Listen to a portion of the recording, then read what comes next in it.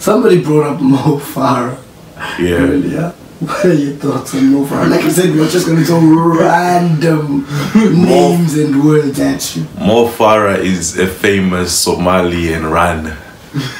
Thought he was British. No, Mo Farah is British when he is running on that track. As soon as he finishes that race, he is a Somalian man. You think if Mo Farah goes missing, what are the posters going to say? We're looking for a British man who is bold and runs a lot.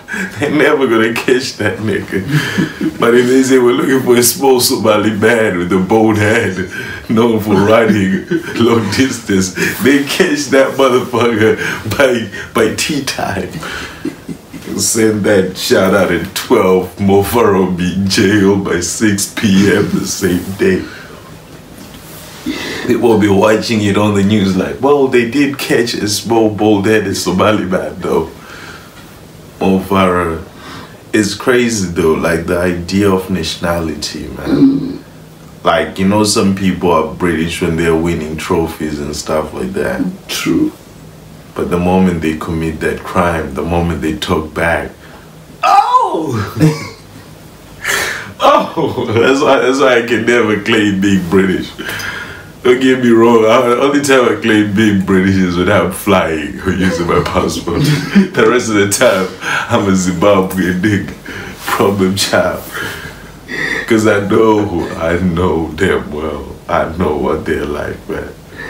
You sleep once, they take that Britishness from you. It's like a title. Oh, you're misbehaving now. We're going to take that British away from you. Damn, but that's Zimbabwe. Imagine if Zimbabwe did the same thing.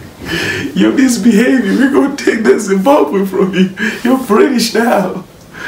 It doesn't make sense, right? But they do that over here. You can't claim being British, man. It's not ours. It's not. The truth, even if you have the passport, bro, you're not British. You are British politically. You're British to travel the world, but that's where it ends. You're British in the track field and in the airport. But the moment you get out of that airport or that track field, you are back to where you were born as. I tell you what, if Mo Farah does a crime right now, the first headline tomorrow, you're not going to see the word British. No newspaper will have British in their headline. It will all be Somalian born. You know, every newspaper will say Somalian born runner.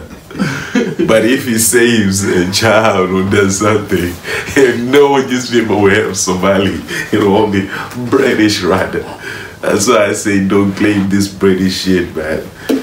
Don't make it cooler. It's not cool. It's just something we say on airports and tractors. Fuck that. I'm a Zimbabwe nigga, problem child. Fuck with me. Moving on, problem child.